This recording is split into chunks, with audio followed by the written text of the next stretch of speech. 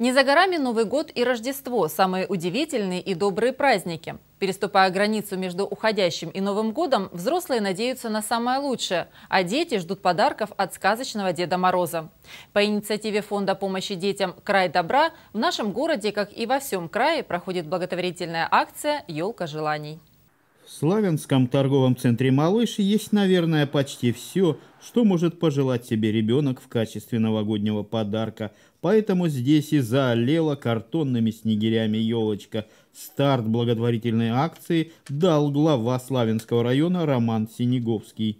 Все наши дети любимы нами, мы хотим, чтобы все дети к Новому году получили подарки. Поэтому те дети, которые находятся в трудной жизненной ситуации на сегодняшний день, либо приболели, либо у родителей недостаток средств для того, чтобы приобрести подарки, я бы хотел, чтобы мы с вами все вместе поучаствовали в этой акции.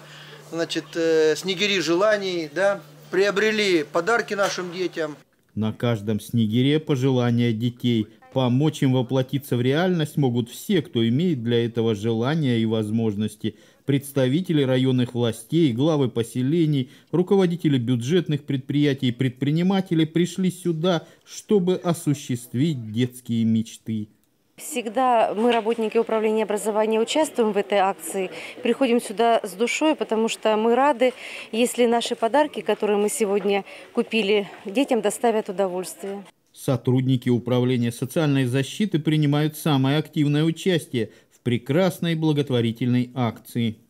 Каждый из нас может с вами сделать подарок ребенку из семьи, попавшей в трудную жизненную ситуацию. То есть проявить свою частичку милосердия, снять снегирька с елочки, купить подарок, отдать его волонтеру. Этот подарок будет доставлен в семью по назначению. Торговый центр «Малыш» не единственный, где установили елку желаний. Детские мечты могут исполнить и посетители магазина «Веселая карусель». И вот мы сегодня взрослые, которые могут себе позволить совершить такую благотворительную акцию. И вы тоже, студенты, посильно, если сможете, поучаствуйте. И даже то, что вы пришли сегодня и поприсутствовали здесь, это тоже вклад в то, чтобы сегодня детские, маленькие детские сердца растаяли. Конечно же, трудно отказать себе в желании протянуть руку помощи своим ближним. Славянские казаки не остались в стороне от благородного дела. Их мы увидели у заветной елки во дворе Свято-Успенского храма.